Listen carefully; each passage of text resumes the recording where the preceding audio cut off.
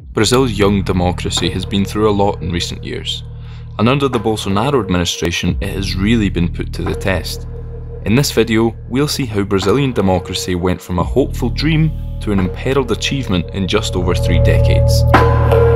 In 1985, after 21 years of military dictatorship, Brazilians chose their first civilian president through an indirect election. Tancredo Neves died before taking office, but his vice president, José Sarney, took over. During Sarney's government, in 1988, a new constitution was approved and enshrined Brazil's new democracy, inaugurating the Nova República, or New Republic. Since then, Brazil has only had 8 direct elections for president. The first one, in 1989, quite memorable, was won by centre-right candidate Fernando Collor, who was impeached 2 years later. After that, by creating a new currency, the Itamar Franco and Fernando Henrique Cardoso governments managed to control hyperinflation, and the country experienced unprecedented political stability.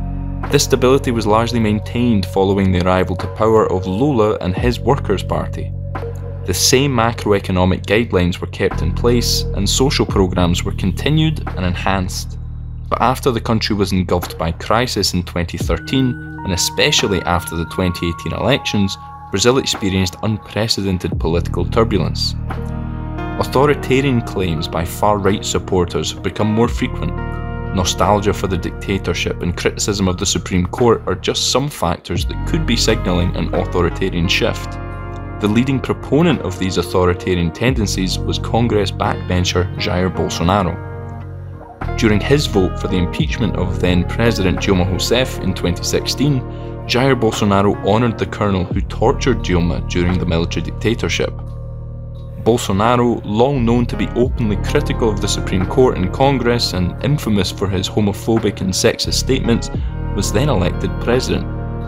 This led to a major shift in Congress, driving the election of a majority of conservative representatives riding on Bolsonaro's coattails. With the most conservative Congress elected since 1964, as well as governors and mayors supporting his project, Bolsonaro had huge political capital in 2018.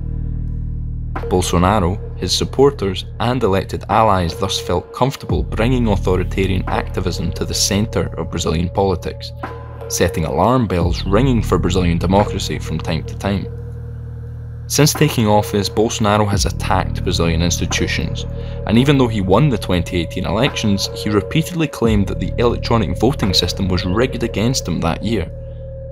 And in April 2020, his superstar Justice Minister Sergio Moro resigned, accusing Bolsonaro of interfering in police investigations that involved his family. Despite Bolsonaro rejecting these accusations, the government quickly fired the head of the federal police.